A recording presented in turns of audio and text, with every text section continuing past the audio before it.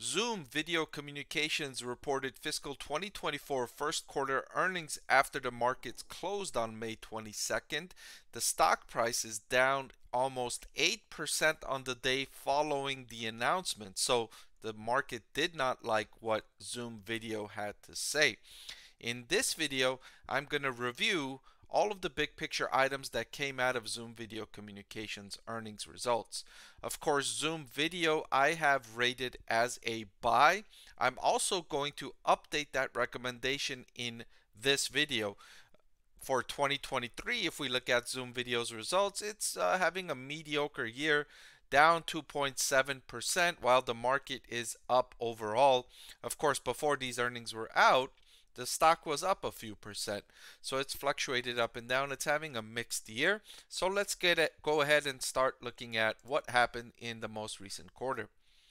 Revenue came in at 1.1 billion. That was up 3% from the same quarter the prior year. Surprisingly, Zoom Video has sustained the very high level of revenue it obtained during the pandemic. Right? Remember, during the pandemic, Zoom Video was an absolute explosive company.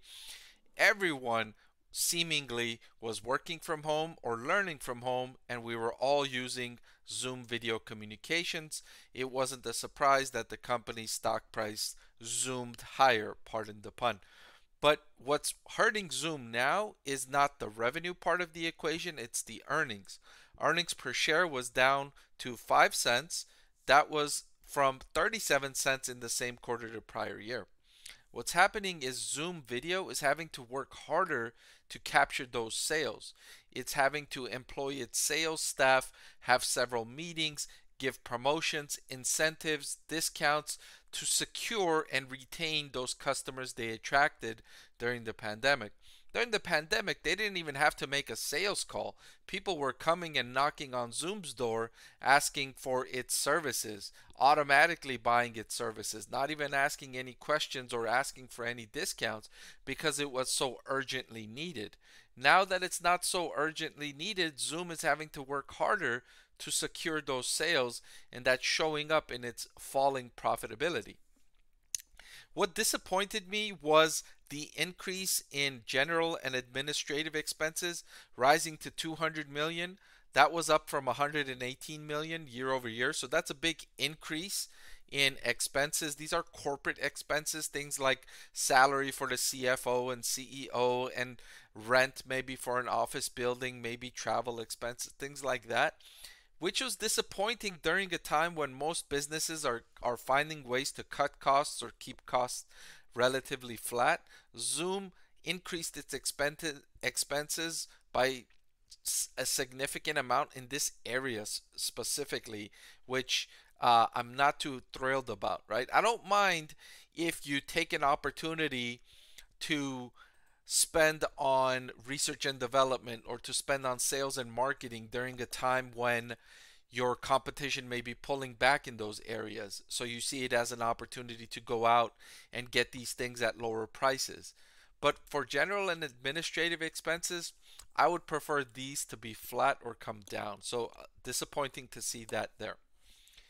Zoom boasts 215,900 enterprise customers. This was up by 9% from the same quarter last year. So again, impressive to see Zoom adding customers despite economies for the most part being reopened now, and work from home is just a couple of days per week thing for the most part. Zoom has 3,580 customers that are contributing more than 100,000 per year in annualized revenue. That's good news that it's got thousands of high-paying, high-value customers. The trailing 12-month net dollar expansion settled at 112%. Any figure over 100% in this metric means existing customers are spending more money this year than they did last year with Zoom. So that's good news. That's an indication that Zoom's customers are seeing good value in its services. Otherwise, they would not be increasing the spending with Zoom, right? If you're not getting a good value, you're going to decrease or move to another customer. The fact that customers increased spending is a good sign. Another good sign was cash flow from operations, which came in at 419 million compared to 526 million in the same quarter last year. So while earnings per share fell big time, cash flow from operations fell only by roughly 20%. The main reason for that is a lot of Zoom's expenses are stock-based compensation, which is a non-cash expense. So Zoom has $5.6 billion in cash and equivalents as of April 30th. Now, I've been talking about cash being more important this year because interest rates are so much higher. Companies like Zoom can use this cash, put it into high interest savings accounts, and earn a good deal of money on these savings, right? With 5.6 billion in cash, let's say at 5% for the year, that can be roughly $250 million in interest income for Zoom. That's a good deal of income for a company whose cash flow from operations was 419 million in the most recent quarter. So that's a meaningful amount of income coming from just cash that's sitting around, not for its normal operations. That's a nice tailwind for Zoom and other companies like Zoom that have this cash on the balance sheet. Zoom is forecasting 2024 revenue to come in at 4.5 billion. That was an underwhelming outlook considering that Zoom reported 4.4 billion in revenue in fiscal year 2023. So relatively flat in terms of revenue growth, despite the fact that Zoom is spending aggressively on sales and marketing, research and development, and keeping their costs high. While it's not resulting in revenue growth, it's just mainly resulting in customer retention.